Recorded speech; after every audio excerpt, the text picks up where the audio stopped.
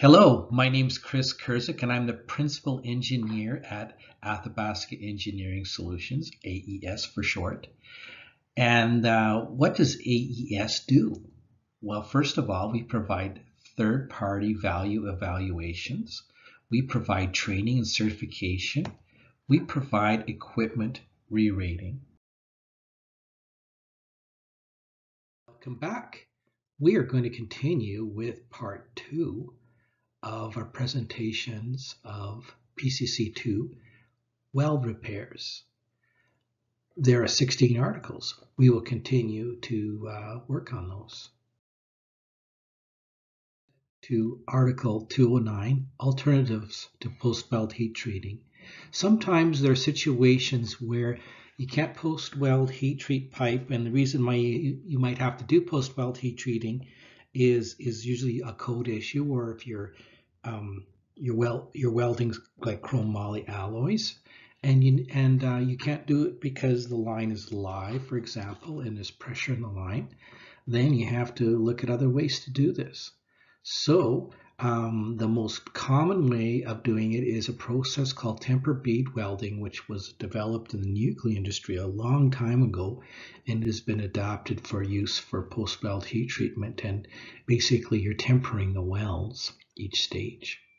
So it relies on a large number of sequences and special techniques to balance the heat input.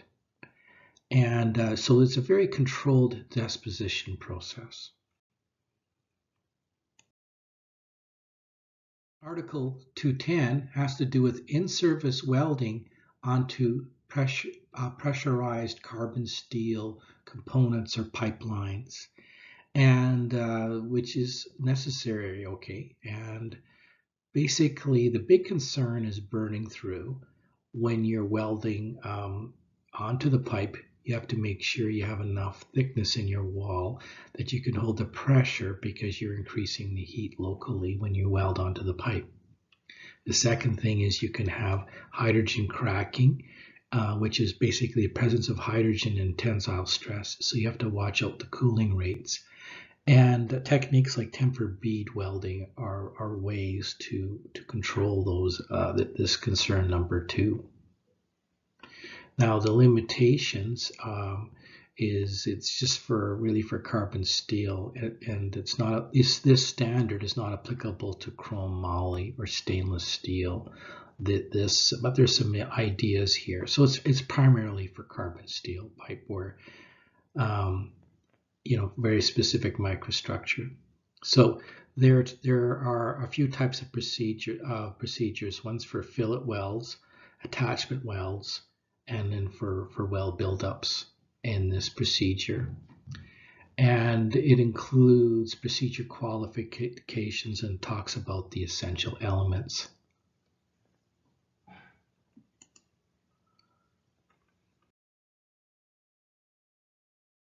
Article 211, Weld Buildup, Weld Overlay, Clad Restoration. There's a lot of information in 211, but there are 3 sections: weld overlay, corrosion-resistant metal layer that's added on top. That can also be, in my interpretation, like a wear-resistant material as well. This is sort of geared towards the refineries, but it can be adapted to mining. Then you have a weld buildup, which is the case where you're restoring, say, a worn-out surface.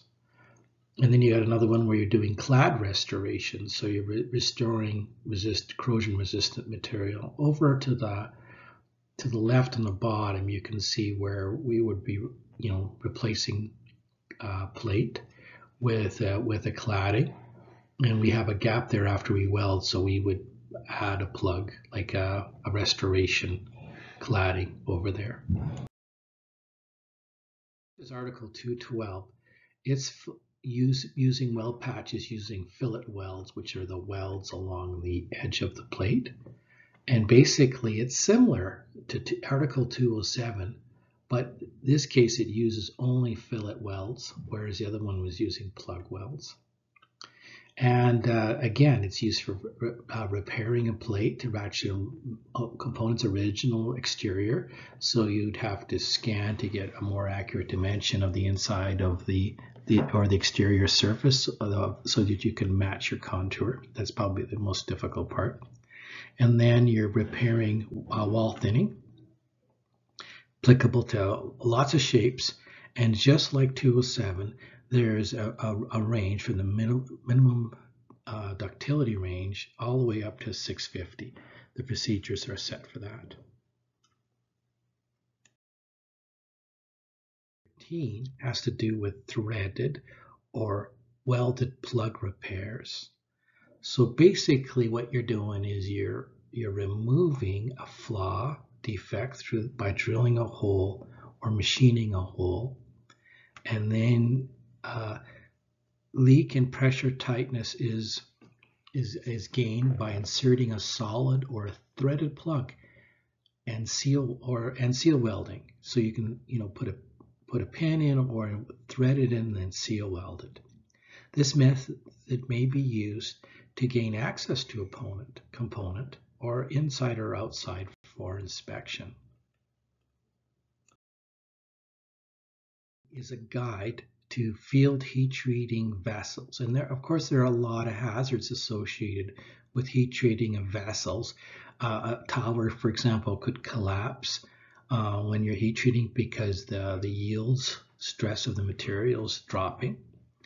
And so this is a good guide to work from to prevent the chance of reducing damage due to heat treating, which you may have to do if you can't avoid it.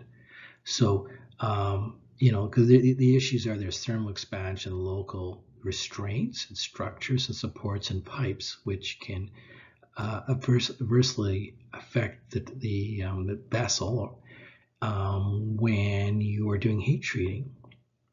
There's issues like material degradation, like I talked about reducing of yields, local changing of microstructure, maybe making it more corrosive. There's structural stability issues. Like I said, if you have a tower and the skirt gets weak, it could fall, right?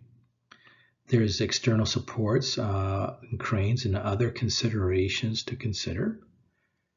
And of course, there's heat treatment controls that are discussed, and in the field it's more difficult, and basically some recommendations for examination and testing.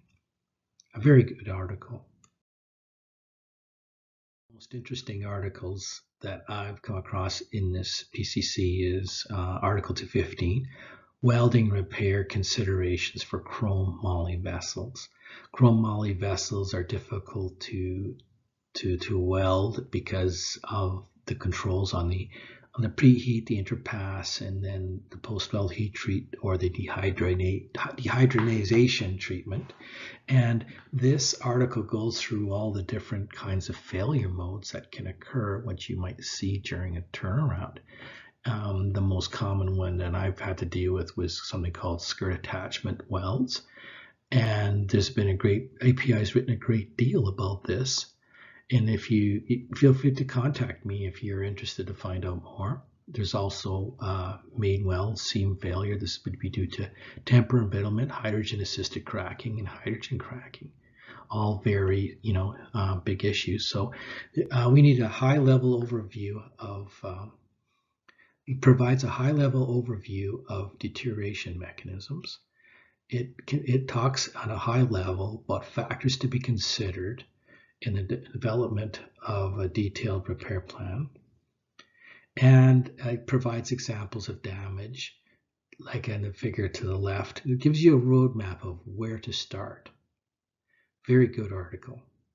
And it provides like repair methods. They're sort of a summarized. It gives you a roadmap where you should go to next. Article 216 is called Welded Hot Taps in Pressure Equipment or Pipelines. This is where, if you're not familiar, this is where we weld a T or a fitting onto a pipeline or a pipe, And then we use a special equipment called a hot tap machine, and we drill a hole into the pipe. And so this is the last section. PCC-2 offers some advice about this section as well, but bear in mind it's for carbon steel lines.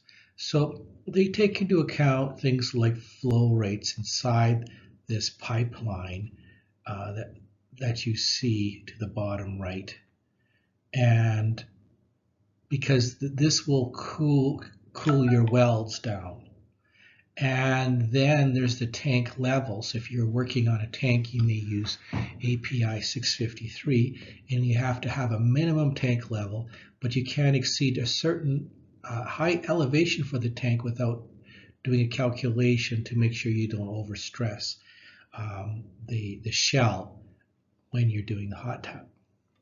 So there's another calculation called a burn-through calculation that they go through. And that's the case where you are welding onto this pipe to put that T on, and you have to make sure that you have enough material on your pipe that when you're welding, you don't melt through the critical pressure envelope on the pipe. And so because the pipe, when you're welding on the pipe, it will weaken the pipe locally, and you need to take that into account. The third one is called external pressure calculation, and this is when you're done welding on your T assembly, and you need to pressurize your connection prior to tapping a hole into the pipe. Now, the danger there is that when you pressurize it, your pipe has to be thick. Your pipeline has to be thick enough so that you don't collapse your pipe locally there. So, and the last part has to do with examination. And all these codes are written in a lot more detail in API 2201, and that's where you get the information for all the aspects of that. And this is a roadmap. It'll point you to there as well.